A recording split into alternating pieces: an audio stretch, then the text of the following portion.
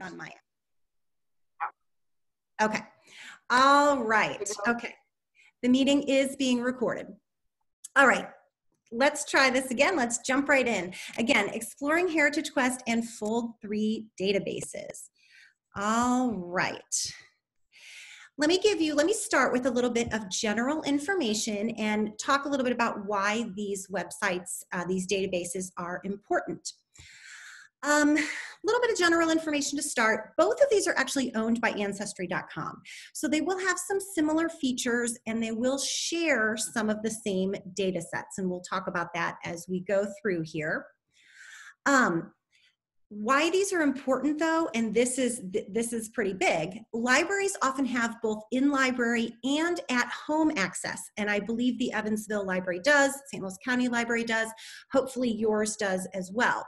So these are free and convenient for you to use. No subscription necessary, and you can use them from the comfort of your own home. Remember, many of you currently have access to Ancestry.com at home through your library.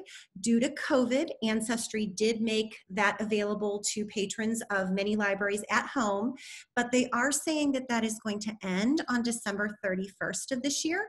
Now, they have extended that, I think, at least a couple times, so they may again, but they may stick to this, you know, judging by the fact most libraries are now open. So that access may end. You may not have the home access to Ancestry.com. So Heritage Quest and Fold3 are two that you can sort of use to take the place of that, and they are free and you can use them at home through your library. All right, and both of these databases give you a great base to begin or advance your genealogy research. All right, how to access them. Now, I actually left these slides in for the St. Louis County Library just to sort of remind you, if you haven't used your databases in a while, to remember how to access your own databases at your library. For us, we have a research tab. We'll actually go to our website, slcl.org, and we have a research tab. If you hover over that, you can click on Online Genealogy Resources. Now again, most of you are not using our website, but just a little thing to remind you to make sure that you know how to access yours. Okay, first I want to talk about Heritage Quest. Little bit of info here on Heritage Quest. I like to call Heritage Quest Ancestry.com Lite. And by this, I mean it is a version of Ancestry. It shares a lot of the same data sets or record sets as Ancestry, but it doesn't have all of it. It just has select pieces of Ancestry. But I actually think Heritage Quest is kind of nice sometimes because it's a little bit less overwhelming than Ancestry.com. You don't have as much. When you look something up, you don't have as many options. So if you're just doing census research, if you're just doing a particular type of research, sometimes using Heritage Quest can be better. Especially, I would say, if you're new. Again, so you don't get overwhelmed. Heritage Quest is actually not its own database that you can subscribe to like Ancestry. It is accessed through your library only. It's actually through something called ProQuest. I usually use Heritage Quest for census records, but it includes other record sets, again, from Ancestry.com. Okay, this is what the main page of Heritage Quest looks like. And I want to talk a little bit about what you see on this main page, in particular, these tabs at the top. So this middle tab right here is the Research Aids tab. If you click on that, you will get, especially if you're just starting with genealogy and you're kind of soaking it all in, you're like a sponge and you want to read, you know, all that you can about doing genealogy. They've got some great articles here on getting started. They've got a lot of information about using the census. And they also have some information about, you know, other specific types of research beyond the basics, they call it.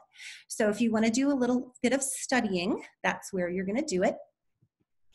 Okay, another tab that I want to talk about is the Maps tab on Heritage Quest.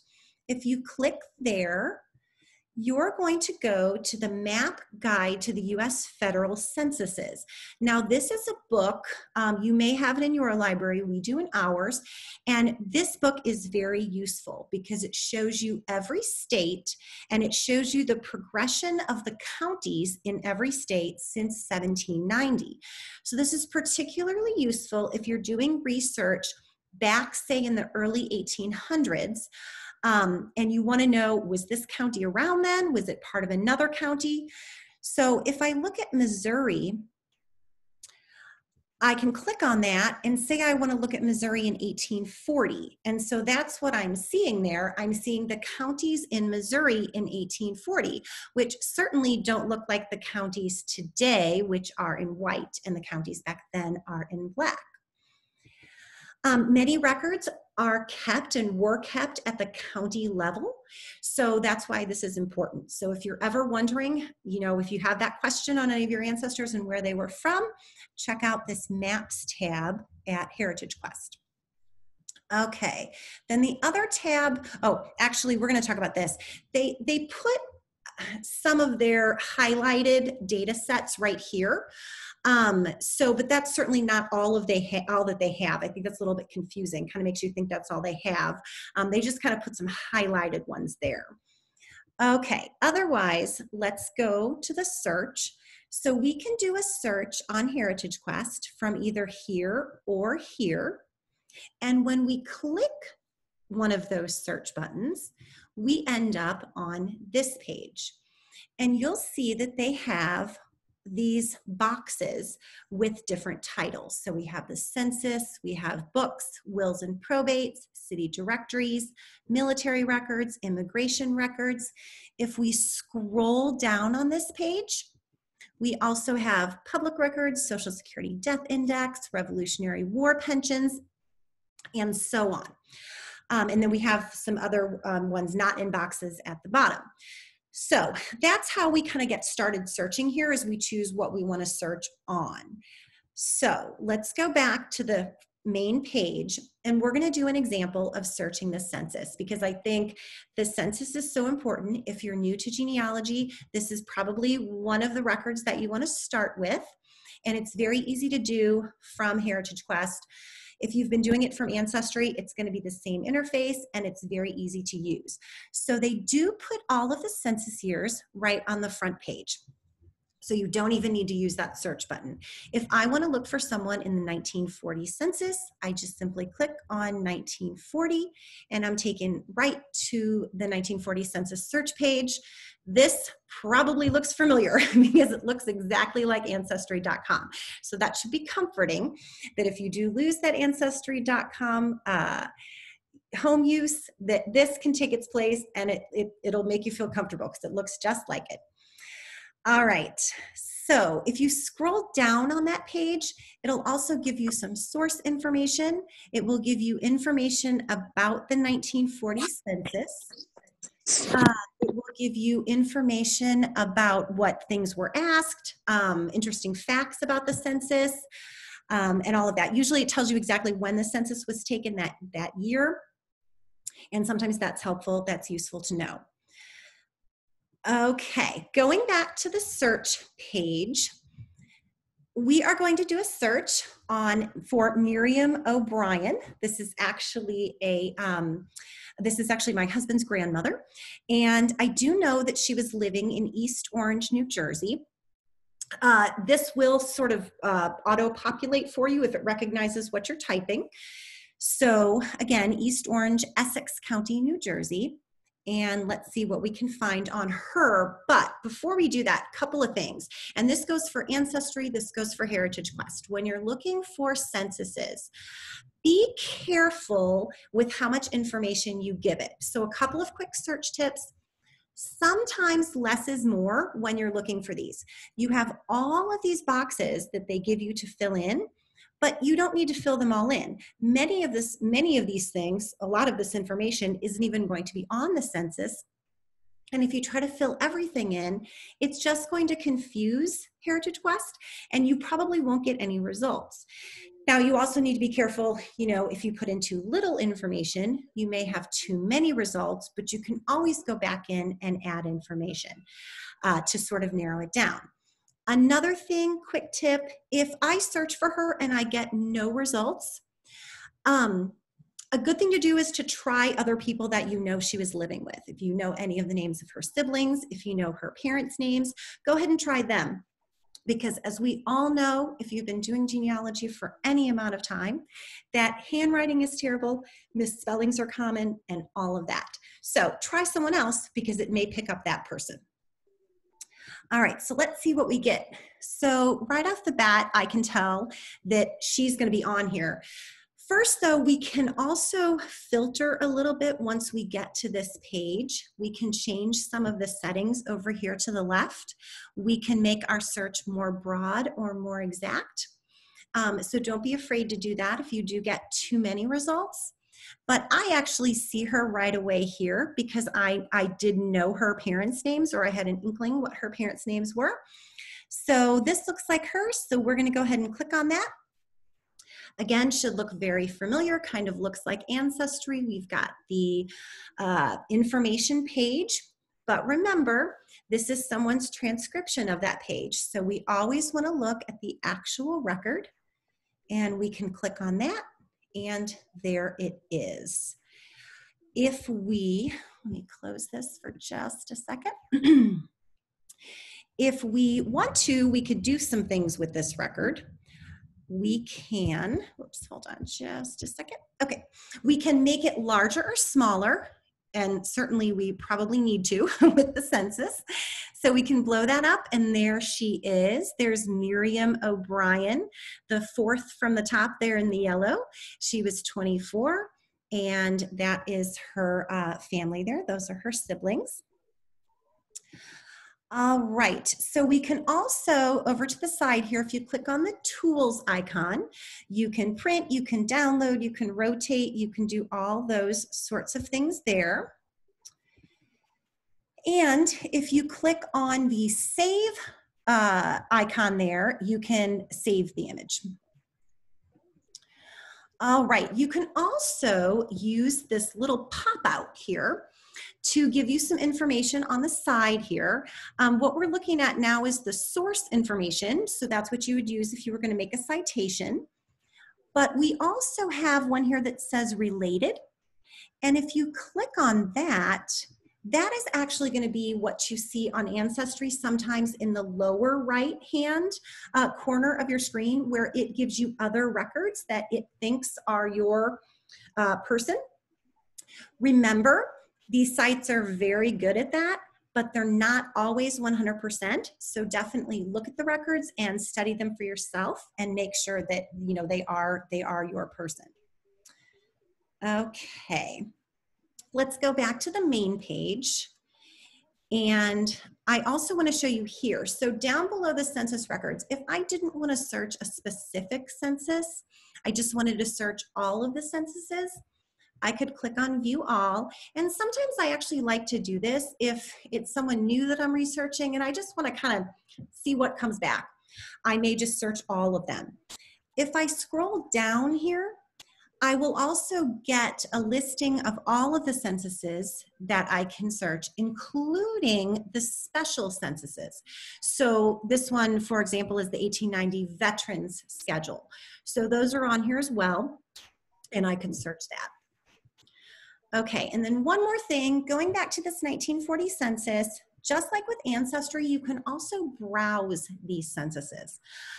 This can come in very handy if you're having trouble picking up a person on the census. And if you do know where they were living, if they happen to be in a city, but maybe you know their address, so you can find out their enumeration district. Or this works particularly well if they're in a rural area and you know the township, you know, and there aren't as many pages, there aren't as many people living there. You can easily browse through the census and try to find that person. It's also very helpful to look at who they were living by. A lot of us use fans, friends, associates, and neighbors to help us with our genealogy, and that allows you to do that. Okay, and if anybody heard that, that was thunder. We've got a little weather moving through St. Louis here. Okay, let's take a look at another data set that they have on here, and that is the books. So they do have a lot of family history books on Heritage Quest. So if we click on there, we're going to be taken to family history books and directories. Now, if we click on publications, we can see a list of them. So you could go through and look, and you can actually, if you look out to the left, you can actually search for a title of a book, but they do have hundreds of them on here. So it'd almost be kind of hard for you to browse through them all. But again, you can search for a title. City directories they do have on here. I would actually not really recommend using the city directories on Heritage Quest. You certainly can. They're on Ancestry too. But I'm going to show you a better way in Fold3 in just a little while. Okay, so going back to the history book search page, I'm going to look for a Josiah Crosby, and he was living in New Hampshire. And let's see what we can find on him. And it looks like right off the bat, we've got a book, Sketches of Successful New Hampshire Men. Definitely looks interesting. Let's take a look at it. And there he is. Remember, when we're using this, we can do all of the things that we could do with the other record that I showed you. We can zoom in, we can zoom out, we can save, we can do all of that. But we can also, and you can do this with any of the records, you can also go through the pages. So we can flip through and we can read the book, okay? So that is definitely helpful. All right, wills and probate records they have on here as well. So we are going to click on wills and probates, and I'll show you what that looks like. We're going to be taken to this page, and you can see there are wills and probates from a lot of different states. Again, these are taken from Ancestry, so these are on Ancestry as well. If we scroll down, we do see that they have Missouri, U.S. wills and probate records. So we're going to click on that one. And we're going to look for an ancestor of mine by the name of Klaus Wilshusen. And he was living in St. Louis, Missouri. And I wanted to show you how this auto-populated here, because if you're looking for any ancestors who are from places where there's an abbreviation, for example, with St. Louis, the ST period, for some reason, both Ancestry and Heritage Quest does not always like those periods. So if you look there, if you want it to pick up St. Louis, you actually have to just do ST LOUIS without the period.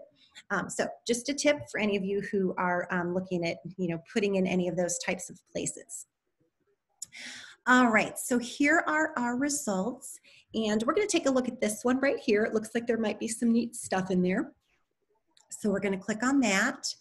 And again, we've got the information page, but if we click on the thumbnail, we have the whole probate, all the probate pages. All right, so don't forget to look for those.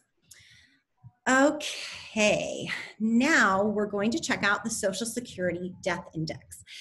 I put this one on here because this is a great, I wanted to highlight this one because this is a great substitute for a death certificate or an obituary. If you're trying to find out when an ancestor, or maybe it's a collateral, ancestor, when they passed away, and in some cases, if they've passed away.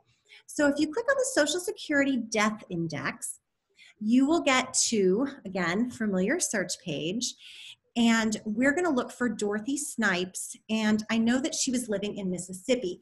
Now you'll notice that it says Social Security Death Index. Hello? 1935 to 2014. So those ancestors who were working after 1935 would have had to apply for a Social Security number, Social Security card. And then once they started taking their benefits and then, or someone else did and they passed away, they would be in the Social Security Death Index. So again, it's a great substitute for another type of death record.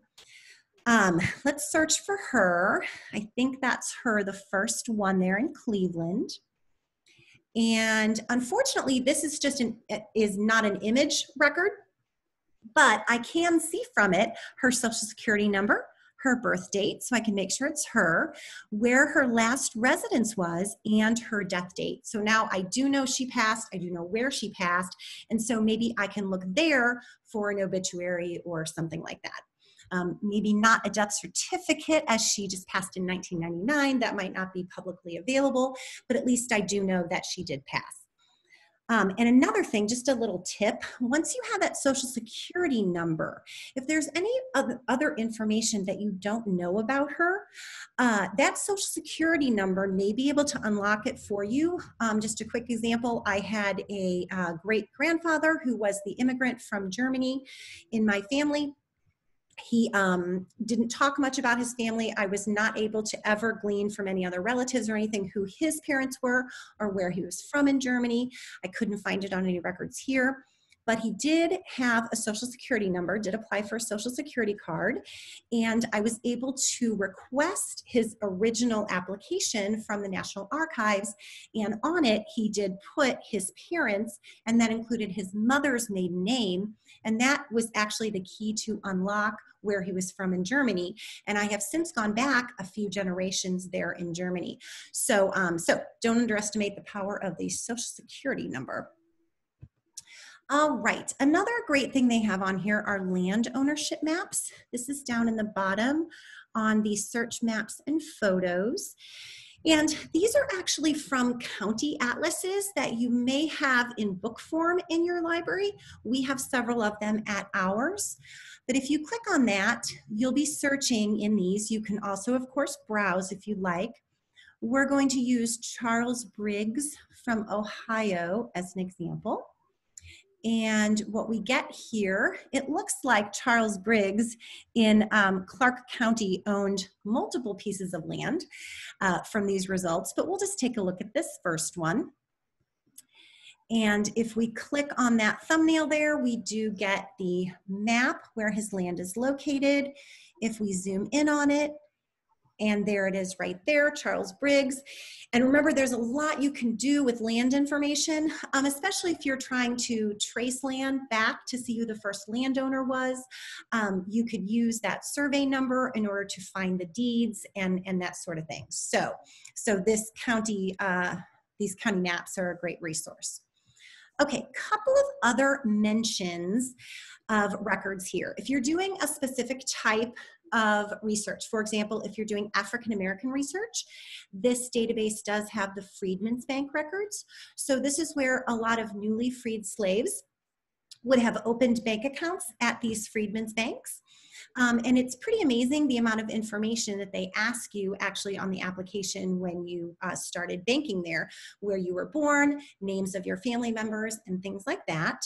So that's a good database. If you are doing maybe like a lineage society, the DAR or the SAR, this database has Revolutionary War pension and bounty land warrant application files on it.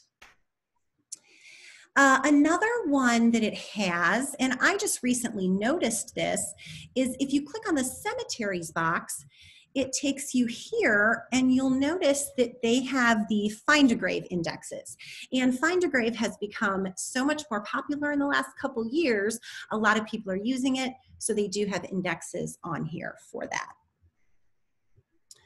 All right, and then one more thing here. If you go all the way down, it says more US records, it says European records. If you click on those, these are US vital records. So they're from different states. Remember though, whether you're using Ancestry or whether you're using Heritage Quest, it says, for example, Alabama, US, select marriage indexes. Emphasis on the word select. We go to these sometimes and we think we're going to find something, but we have to remember that select means they don't have them all. They may only have certain counties. They, may only have certain years. So always keep that in mind, that it's fine to search these vital records on these big databases, but they may not have everything, and you still may have to go closer to the source, like to the, the local library or something like that. Or family search, a lot of times, is a good one for that, but we'll be talking about that in a couple months. Okay, and then same thing goes for European records. You can look at the German baptisms, but it won't include them all.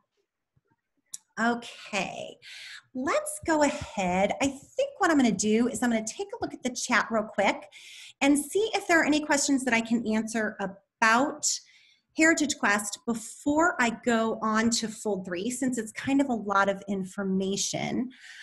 Let's see. We're still talking about the handouts. We've got some emails in here, so we'll have to make sure that we get those out to people when we're finished. And I think, okay, I think maybe Vanetta has sent it out to everyone. Okay, all right, so I don't actually see any questions directly related to Heritage Quest. So let's go ahead and go on to Fold3. So I hope everyone is kind of getting into a military mood, because we're going to talk about those military records.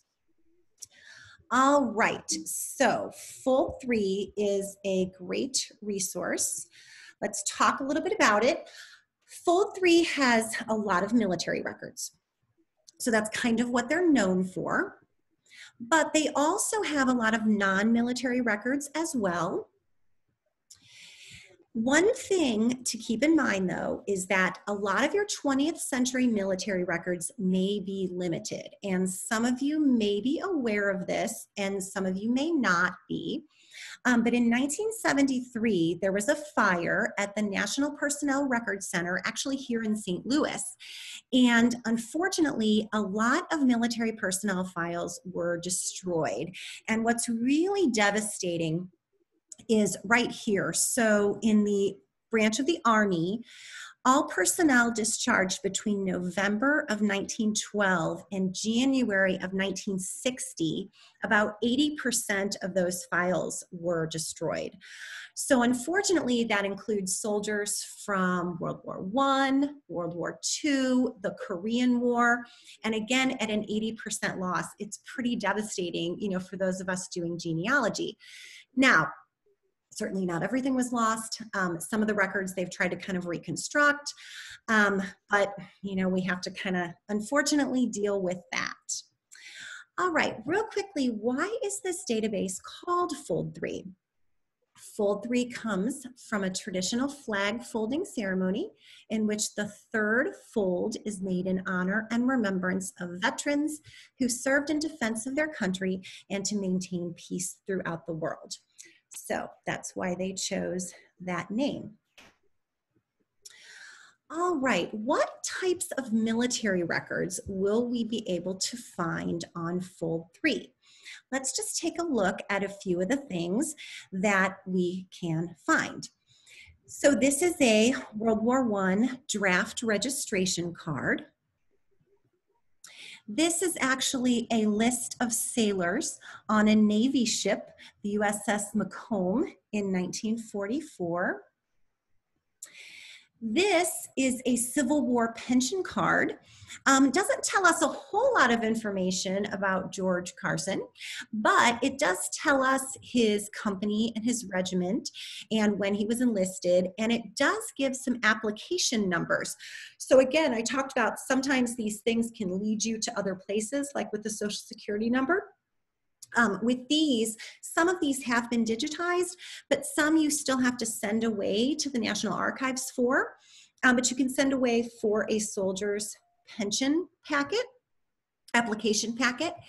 And sometimes there are some very good records in there. In particular, so we can see that a widow made a claim on this, and sometimes those family members would have to prove who they were.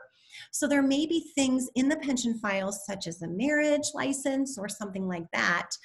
that can be very useful and helpful and really neat to have for our genealogy. But keep in mind, this is fairly expensive. The last time I checked, I think it was about $80, and you don't really know what's going to be in there. So it's kind of a surprise. There may be a whole lot, there may be really not much. So, but just something I wanted to mention.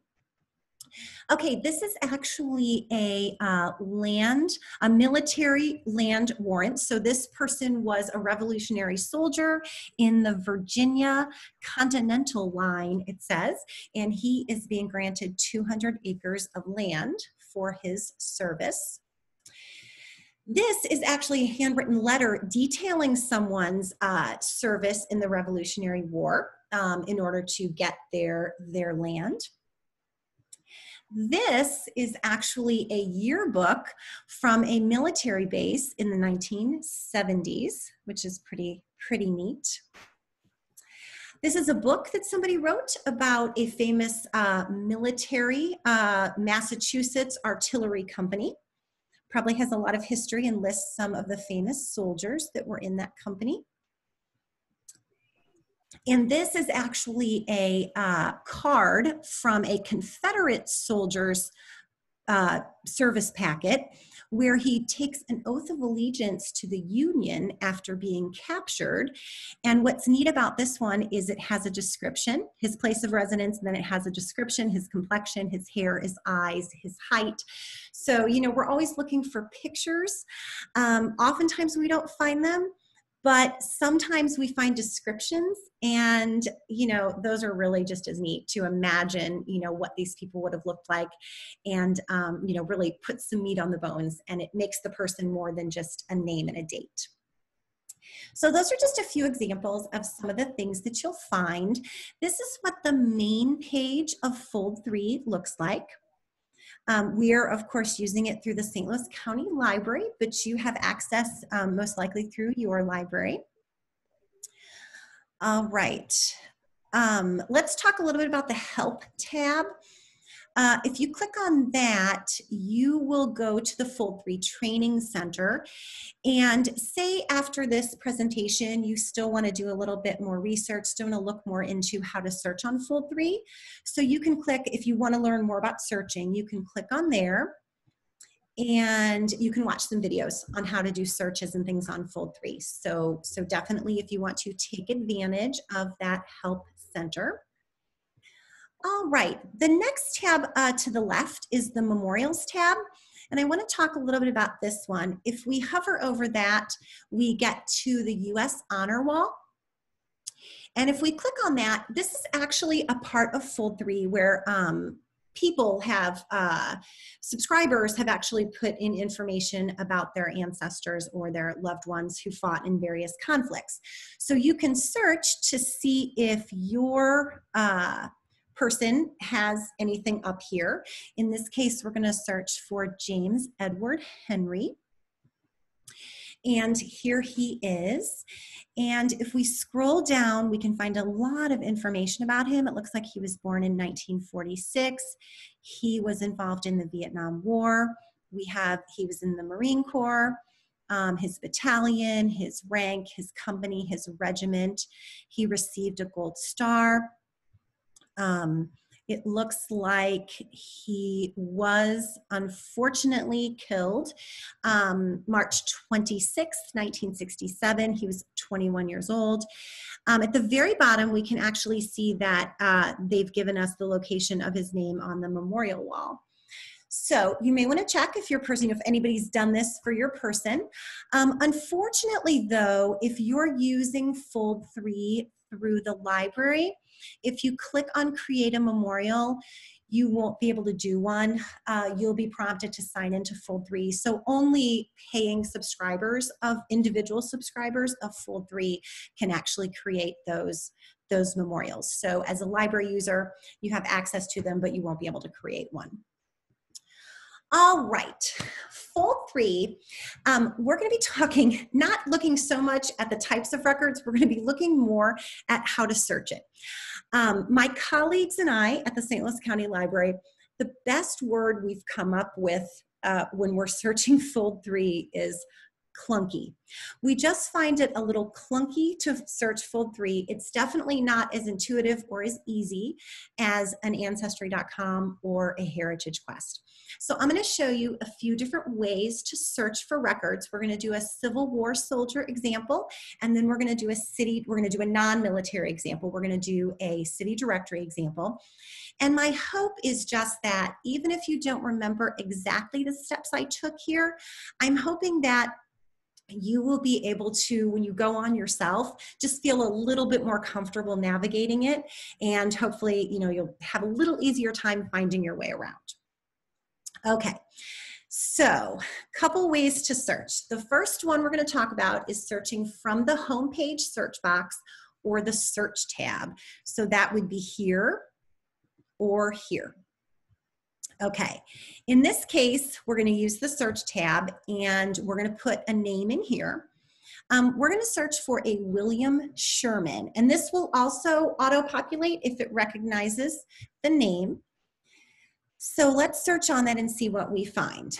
Okay, so we've got a lot of results for William Sherman, but if you look at the icon, there's Social Security death index records, but we're looking for him as a soldier, and this wouldn't be the right William Sherman. So we're going to have to filter over here. So we're going to choose a conflict. In this case, we're going to choose the Civil War, and I know that he was a Union soldier. And then we're also going to choose Missouri because we know that he was from Missouri. And it looks like this is the William Sherman that I could be looking for based on the age and when he was in the war. So if we click on that, we'd be able to see his record. We are going to look at this record, but let me show you two other ways to search for it first, and then we'll take a look at it. Okay, the next way to search is from the conflict box.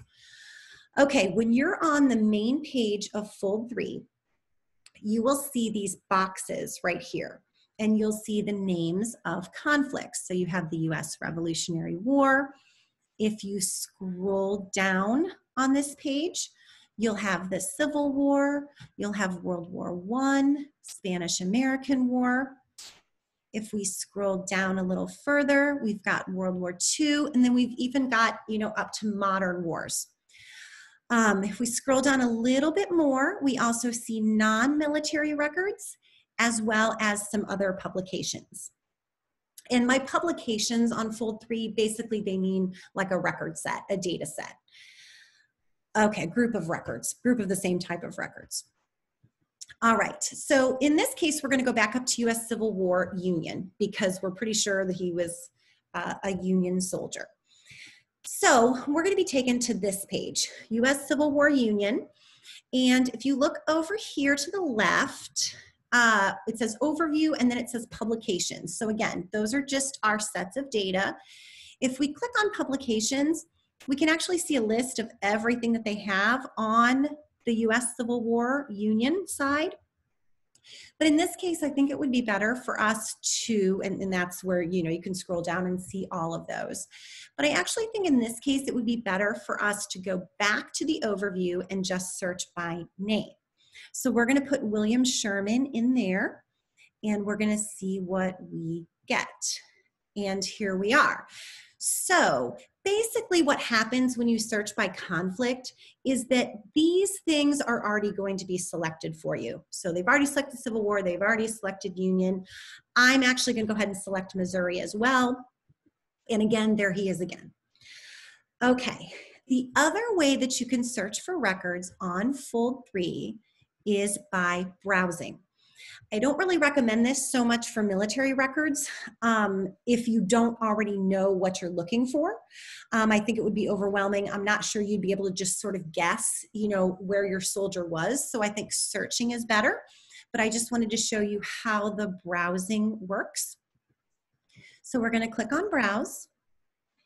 And again, this looks familiar. We're going to have to do all of our filtering on the side here. So we're going to do Civil War. And then I want to show you some of the things. So I'm going to, this column right here, I'm going to scroll down and show you some of the different things that they actually have for the Civil War on the Union side. They have widows' pensions. you can see there. They have Civil War Service Index, Civil War Milestone Documents, Civil War Pensions Index. If we scroll down, we have Civil War service records. In this case, we're looking at some of the service records for colored troops. If we scroll down some more, we have Medal of Honor recipients. We have some Navy records. We have some records specific to New York. If we keep going, we have information on the Sultana disaster. We have unit histories. Okay, but in our case, we're actually going to go back to Civil War service records for Missouri. So we're going to select that, and then it's going to give us an opportunity to select the 2nd Light Artillery. Again, I already knew that he was in that, so I'm able to do that. Most of the time, you won't, so you'll just search on his name. I'm going to choose last names that begin with S. And there he is, William Sherman. Okay, so let's take a look at these records after. So we talked about the 3 ways to search. We can use the search box. We can browse from the search from the conflict, or we can just browse everything. But either way, we're going to get to these records. So let's take a look at what we have. Let's click on this first part of the records here. And here it is. So this is actually the outside of his folder that contains all of his service records. What we also have on this page is we have some, our information, the transcribed information. If we scroll down, we also have some citation information. And also on this page, it's kind of, there's a lot going on there. So you can actually get rid of some of this. If you click on this film strip, all of the pages at the bottom will go away. And if you actually want to close this information box, you can actually just drag it closed and it'll close. It's not bothering me too much though, so we're gonna leave it open. All right, and then you can also go back and forth through the records by using the arrows. So let's see what else is in here. So we've got a muster card. So in here are going to be several muster roll cards where it gives you a certain time. This was September and October of 1964, and he is showing as present when they did the, took the roll. November and December, he was also present. Here's another one, January and February of 1965, he was also present. Again, in May and June of 1865, he was present. This is interesting. This is his this is muster and descriptive roll of a detachment of U.S. And if you look, it gives a description of him. He's from St. Louis. Where was he born?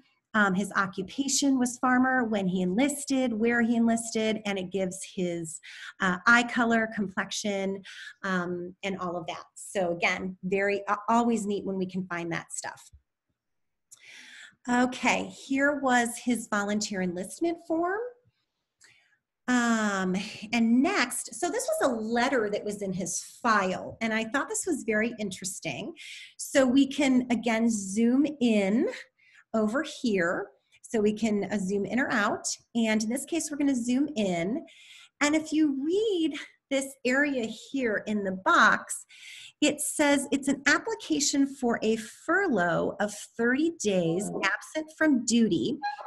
Private William Sherman of this battery. It says he was recently a patient in the smallpox hospital. So he must have had smallpox. He was applying for a furlough. So that's pretty interesting. That might be something that I might want to keep.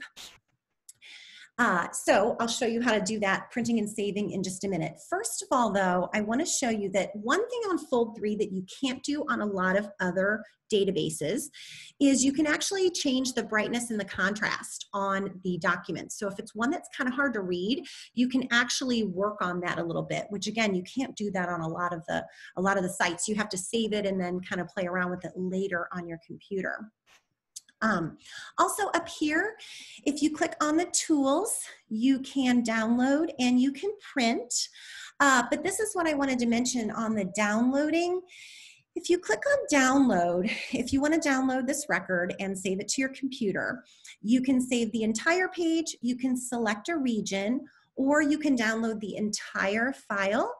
And I just wanted to warn you that if you do click on entire file, it's going to give you this, where again, you have to be a member, that just an individual paying member of Fold3 to download the entire file. But that's okay. You can just download page by page if you're just using it through the library. All right. Now, one thing that I think is neat about military records is you can find these, like we found this packet, and you can use it to find more information out about where this soldier went. You can research the battles he may have been involved in, and so on. I just wanted to sort of give a shout out to the National Park Service's website. It's nps.gov/Civil War. And so if you do have any of these Civil War veteran ancestors, and you are able to, through your records, find out what their specifics were on what group they were fighting with, you can actually go to this website, put that information in, and for many of them, they give a write-up about where this unit actually went. So in this case with William Sherman, we know he was in the 2nd Regiment Light Artillery, and I'll try to blow this up. It's not going to get real big, but you can see that it gives everywhere that they went, and it's absolutely fascinating, you know, many places around the country. So if you do have those military veteran ancestors, or if you're just interested in military history, you're going to really like doing a lot of this stuff. So I would encourage you to even take it further and really try to imagine, you know, what it would have been like to fight in all these places around the country. Okay, that was a military example. Now we're going to do a non-military example. And I really like Fold3 for city directories. So if you do have some ancestors who were living in larger towns or cities that they do have city directories for, I would definitely recommend using this above all other sources. It's very easy to use, mostly from the Browse tab though, but I will show you the other two first. So we're gonna kind of do the same thing where we're gonna start from the home page search box or from the search tab. So in this case, we're just gonna put him in there in this homepage box. We're gonna look for Henry Wheezy. And we're going to get a whole lot of results on Henry Wheezy of all types. So remember, we're going to need to filter over here to the left. And in this case, we're actually going to scroll down on the left until we see city directories. Now we've got some cities listed there, but not the one we want. So we're going to go to See All. And actually, Henry Wheezy was living in Kansas City. So we're going to choose Kansas City. And now we have some results. And actually, this looks like it could be him. And he's been found in a 1913 Kansas City city directory. All right, we'll look at that record in just a minute. Let's take a look at another way that we can search for it, and that is from that non-military box. So remember, on the home page, we've got these different boxes, and we are going to go scroll down to where it says non-military, and we're going to click on that. And we can again look at the publications if we want, and in this case, I would actually recommend doing that, not searching by name. I would recommend going to the publications. We can scroll down until we find City Directories Kansas City. We're going to click on that, and now we're only searching in the Kansas City directories. So we're going to search for Henry Wheezy, and let's see what we get. And again, here he is. Okay, but this is actually the way that I prefer to do this. So for those of you who are wanting to do city directory research, and remember, city directories are great. For those of you who have ancestors who were in, again, larger towns or cities, this is a great way to keep track of your ancestors in between census years. It's a great way to find out where they were living in case you need to maybe locate a church that they were attending to find some of those records or something like that. So city directories can be very useful. And remember, they don't give you a whole lot of information. They're not like a census. They don't give you all of the people living in the household. Usually it's just the head of the household, but it usually will give that person's occupation. It will give their address. So definitely worth looking at if that applies to your ancestors. Okay, so we're going to browse for city directories. So we're going to click on the Browse tab. And here we are here. And a couple things I want to show you. I want to show you what kind of non-military records they do have on Fold3. So I'm going to scroll down on that left side to non-military. And I want to show you a few things that they have over here before we go to the city directories. So a couple things they have if we scroll down. They do have census records here on Fold3. So you can see they have 1860, 1900, 1910, 1920, 1930. If we scroll down a little further, we do see that they have city directories. If you scroll down a little further, they do have some naturalization. Legends. If you scroll down a little bit more, you see they do have some newspapers. And scroll down a little bit more, they do have the Social Security Death Index, you see there in the center. And now we're going to go ahead and we're going to go back up to city directories. So we're going to choose city directories here. We're going to choose city directories Kansas City. We're going to try to find the same one. So we're going to choose 1913. And once we get through all that, there it is. There is the 1913 Kansas City directory.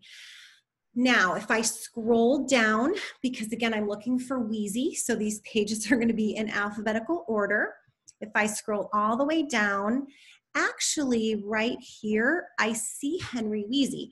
So the way that they do this on Fold3 is they will actually put the first person's name on each page under that page. So you can easily find who you're looking for. So they sort of show you alphabetically what pages, which pages are what. So we can click on this and we do have the directory page. We're going to have to zoom in a bit. So remember, you can do that on the right-hand side. And it looks like our Henry Wheezy is right here. Looks like he was a clerk in a store and he lived at 1613 Summit. So there we have him. And again, we can print, we can download, multiple things we could do there. All right, we can also search for a specific type of record on Fold3. So we can just go from this search box here at the very beginning, and I'm wondering if they have headstone applications. So I'm gonna search for that, and it sure looks like they do, headstone applications. So I can click on that right there, and there I am. On the headstone applications, 1925 to 1963. I can search for Edgar Snipes. This is actually my great uncle, and unfortunately he was killed in the Korean War. So I want to see if he had a headstone application. So let's search for him. And there he is right there, Edgar Tate Snipes. So I can click on that, and there it is right there. So I do know that he did apply, or his family did apply for a headstone, but remember, with a lot of these records, read that whole record, because we've got some great stuff in here, including the fact that he won a Silver Star. That was actually in World War II, and he had won a Purple Heart. So, you know, you never know what you're going to find in these different records. Now, unfortunately, he fought in World War II, and he did pass away during the Korean War. And there is not much left of his file. I have actually requested it from the National Personnel Record Center, and I got a letter back saying that they didn't have anything on him. But his unit has actually had a lot of things written up on it. He actually was killed in action in the Chosin Reservoir. I don't know if anybody is familiar with that. But so there have been, you know, movies and things made about that. So there is a lot of information out there about you know, what he went through. So I was able to find a lot of that. So that was pretty neat. Okay, another thing that you might want to look at is you can access the recently updated records. So if you go all the way down to the bottom of this main screen, it's going to look like this. And we want to click on List Records.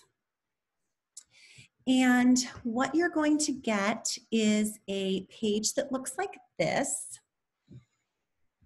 And if you look over here, it says Sort. And you can sort by recently updated. So if you do that, it's going to look like this. And you'll be able to see what is new on there.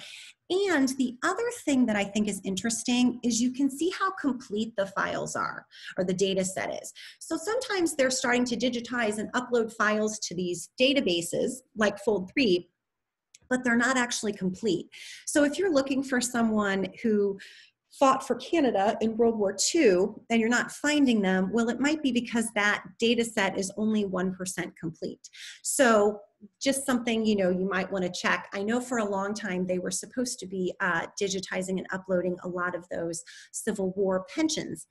But they never seem to, you know, have it 100% complete, and I'm not sure that it still is. So, so anyway, that's another thing that you can look at if you're having trouble finding an ancestor.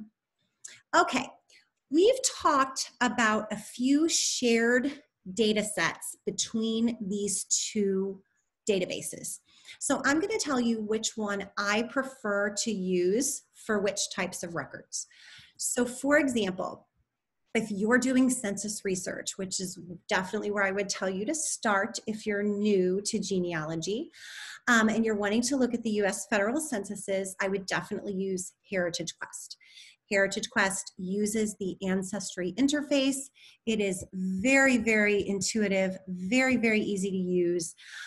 You really can't beat it, okay? If you are wanting to do city directory research, I would definitely use Fold3.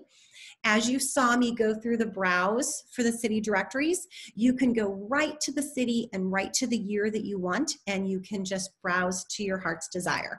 So I would definitely use Fold3 for city directories. If you're wanting to look in the Social Security Death Index to see if and when someone has passed, I would definitely use Heritage Quest.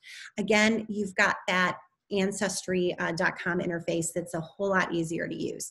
Again, we refer to Fold3 as just a little bit clunky. And there are others that they share, so it's just sort of, you know, personal preference as to which one you prefer to use. All right, a couple of final thoughts as we wrap up here.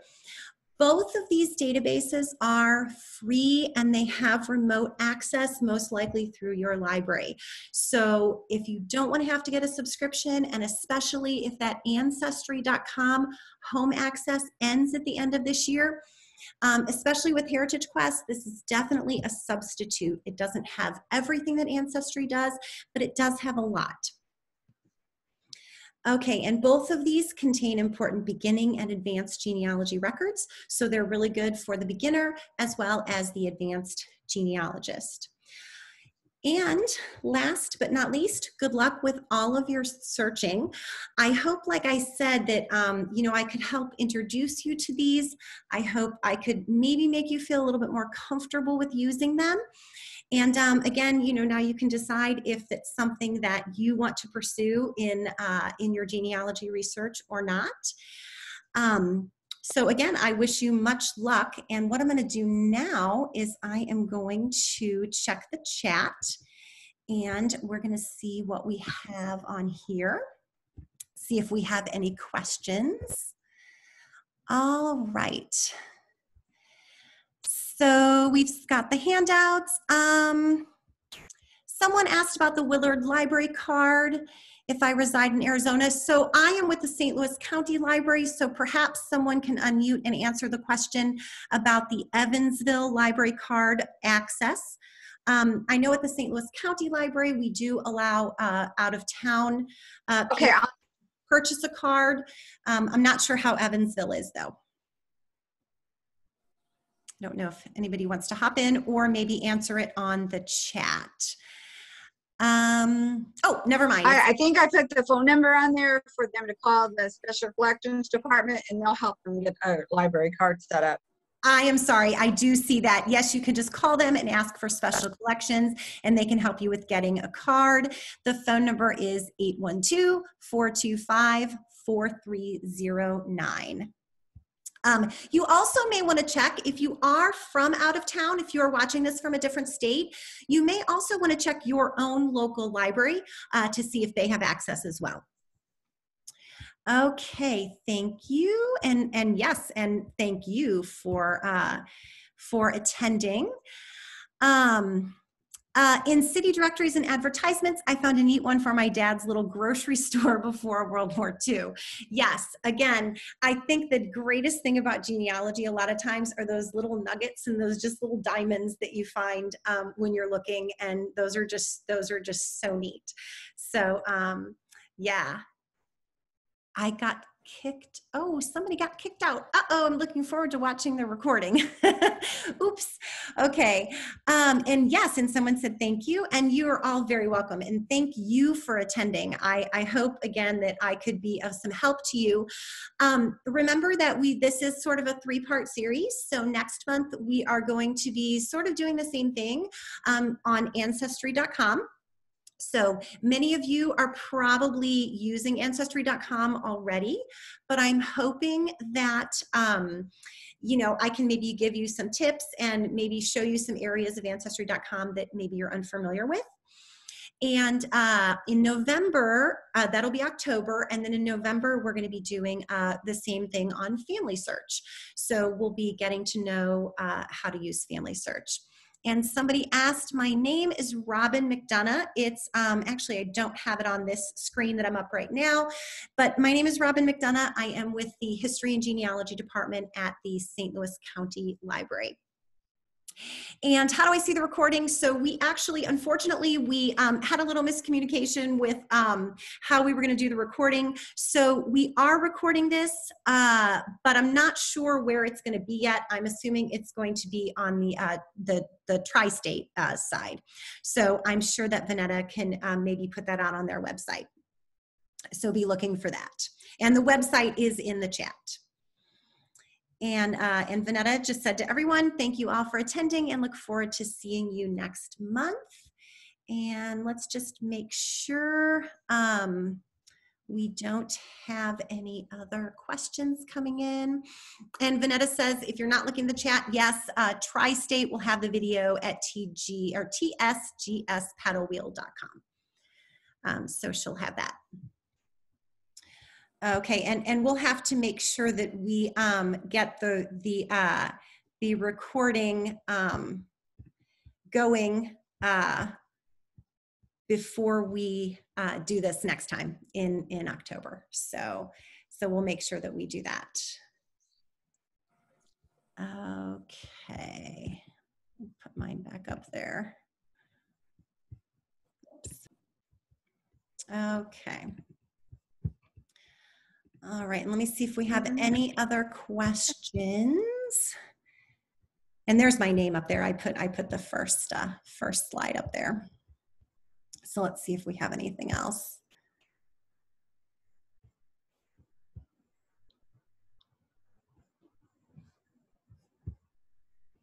I'm not seeing anything.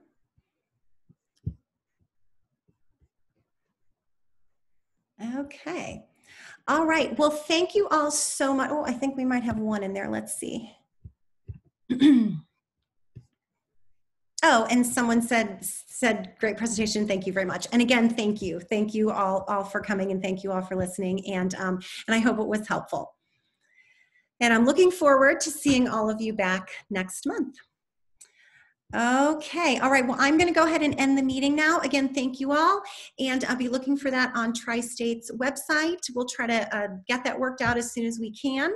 And again, I hope to see you all back next month for our presentation on Ancestry.com. Okay, good night. Okay, thanks again.